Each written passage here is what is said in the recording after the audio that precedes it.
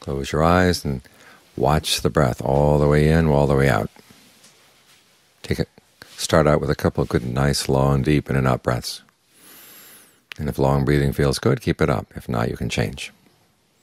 You want to give yourself a good, solid place to stay so you don't get knocked around by things.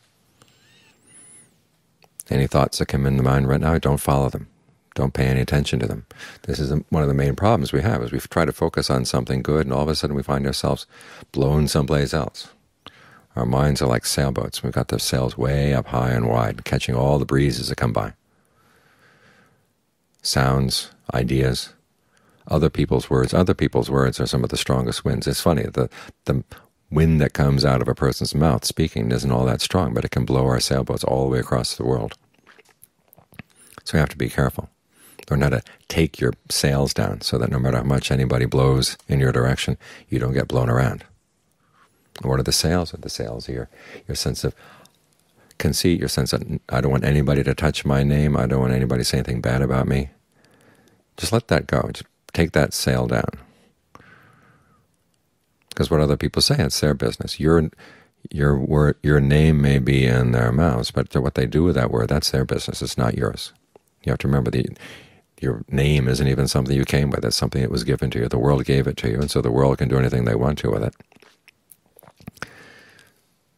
And so you keep your boat on course, right in the direction you want to go. Take the sails down, and you have to do your own rowing. In other words, you have to be the one who makes the effort to go to what's right. You can't. Other people's words don't make you good, and they don't make you bad. When they praise you, it doesn't make you better than you were before. When they criticize you, it doesn't make you any worse. You have to realize it's their karma. And you've got to keep your sights on where you really want to go. In this case, you want the mind to get still. You want the mind to be solidly concentrated so it can look around itself and see what really needs to be done, what doesn't need to be done, what's really right and what's not right. Because there are a lot of things that are right in terms of other people's words, but they're really wrong in terms of the Dharma, and vice versa. And if you let yourself get blown around by what people say, okay, you miss what's true. So take down the sails and do your own rowing.